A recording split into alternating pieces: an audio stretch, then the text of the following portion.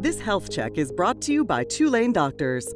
We've evolved over the decades from doing a large amount of surgery, which is removal of the entire breast, to removing just part of the breast, which is a lumpectomy. And in recent years, that's also evolved where we're taking even less and less. The scout reflector localization technique is a more precise method of performing surgery.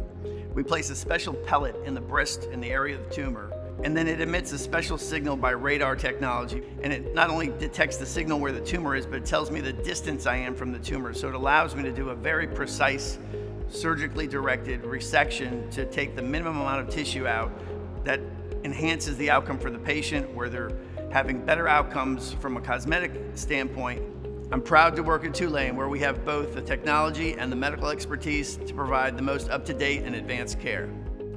Call 985-900-7071 for an appointment.